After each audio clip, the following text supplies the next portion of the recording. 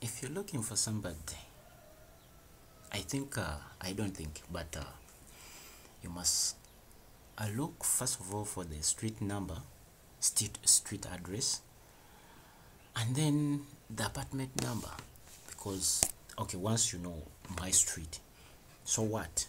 You must know the apartment number so that you can reach the actual apartment where I'm staying. So we looked at IP addresses, and we said those are the street numbers. You get the street addresses. Then we have a port number, and in this concern it's the apartment address. All right, ladies and gentlemen, in this tutorial we're going to look at ports, because remember we are looking at malware development, and we are on a series. We are in on a chapter about networking for professionals.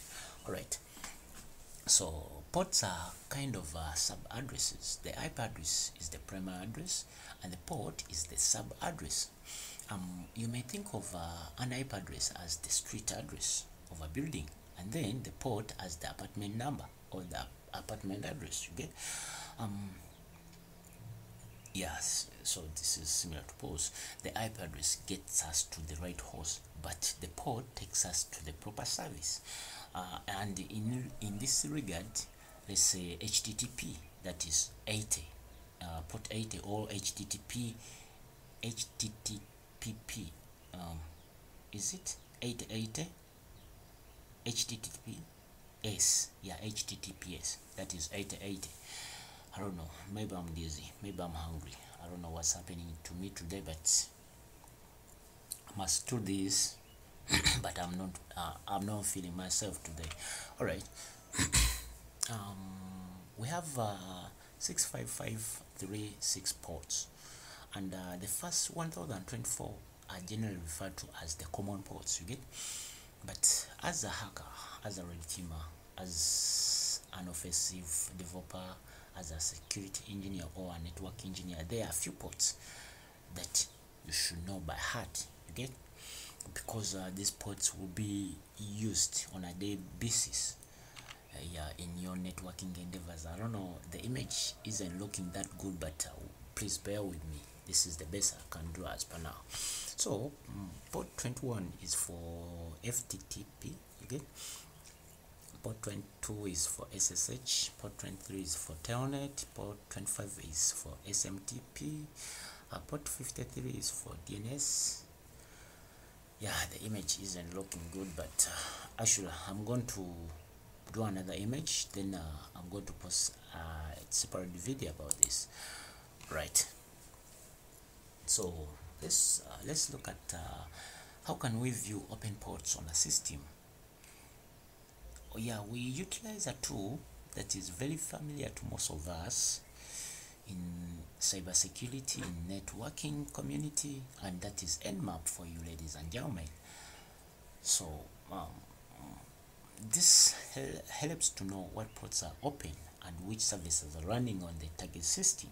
Okay, yeah, we just do a sudo nmap -st and the IP address of the target. You get, all right, let's try that out.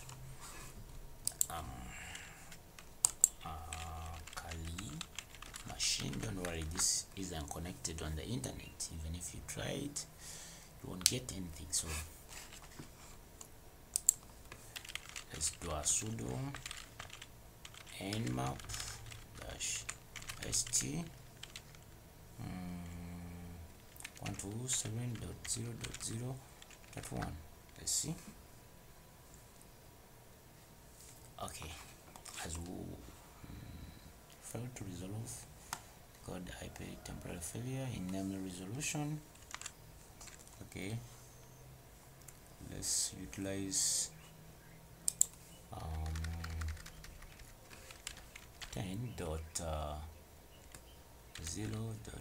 We are utilizing the IP address of this every machine .3.15 failed to resolve .10 failed to resolve. I don't know.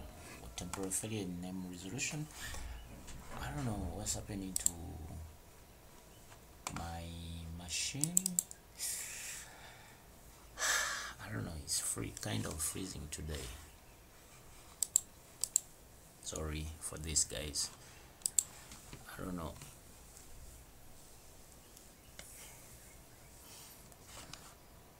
I was looking at resistors maybe, so that's why it's freezing. I think made a mistake in this. All right, yeah. The command is small s capital T.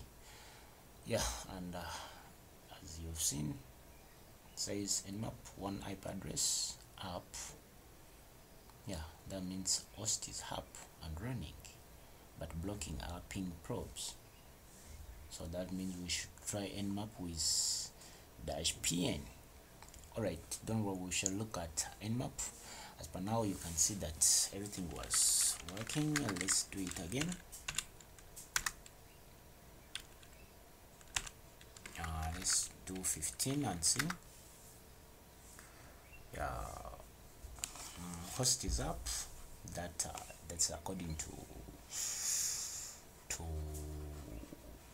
nmap. You get a host because we've scanned this very machine, and it scanned all 1000 ports.